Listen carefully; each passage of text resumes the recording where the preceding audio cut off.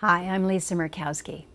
For so many of us, Memorial Day is the unofficial beginning of summer. In Alaska, it means sunlight nearly all day, time to enjoy the great outdoors with our friends and family. But let's all keep in mind what this day is really about. Memorial Day is a time to remember those who so valiantly defended our freedoms and the land that we love, and to honor those who have paid the ultimate sacrifice for our country. This Memorial Day, let us reflect on the brave men and women of our armed services who have chosen to serve this great country.